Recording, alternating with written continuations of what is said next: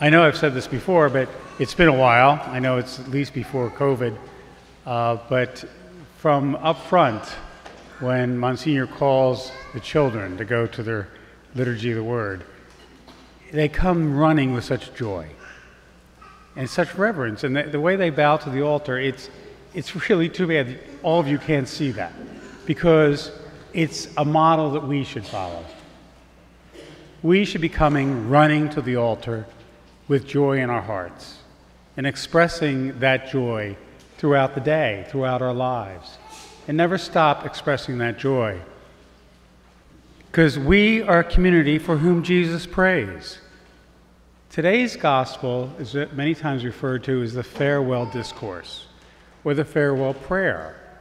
It's not direct. Jesus is not speaking to his disciples or the apostles in that upper room at the Last Supper. He's talking to his Father. This is a prayer. This is an intimate prayer that Jesus has with his Father.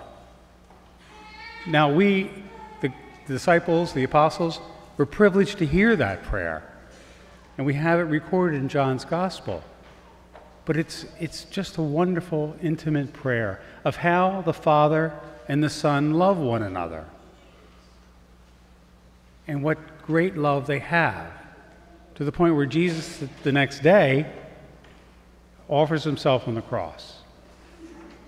But this is a great mystery, isn't it? We live in mystery. Not mysteries to be solved, but mystery. And they're great mysteries.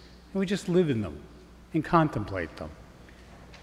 Jesus mentions here that he was with God before the world began.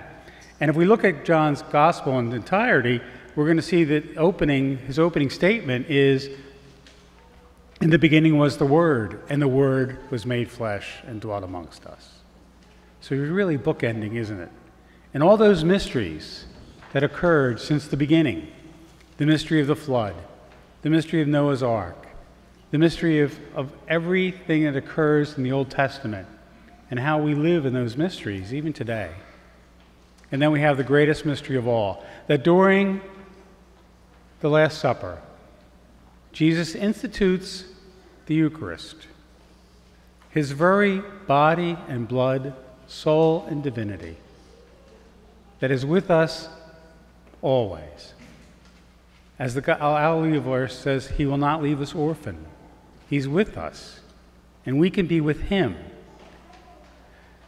We should model Jesus' prayer in our daily lives.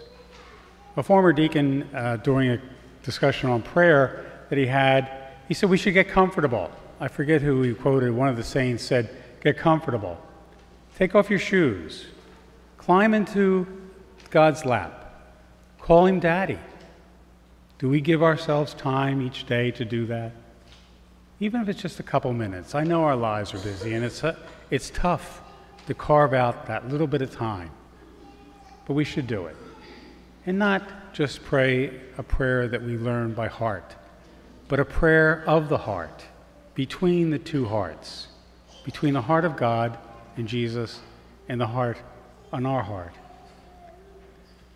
Someone related to me once a story, or not a story, an experience that they had in prayer. They were greatly troubled by something, and they came and sat before the Blessed Sacrament for an hour in exhibition. And at the end of that hour in prayer, they forgot what they came in with. They didn't remember the trouble that they had.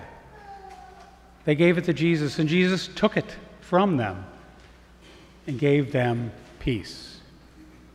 So we always should remember that Jesus prayed for us in this community, this church, just as those children run forward in our community. They're going off as community, aren't they? They're going off as brothers and sisters in community. And they're listening to the Word of God, the same Word of God that you heard, maybe in a little different translation that they can understand a little easier, but it's the same word, the same meanings. So always remember that Jesus is praying for us. And entrust that He is the future. God is the future.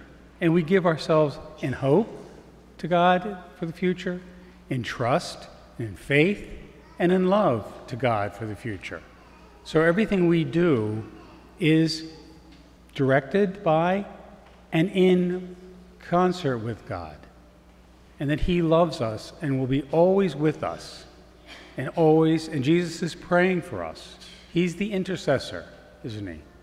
He prays for us with the Father.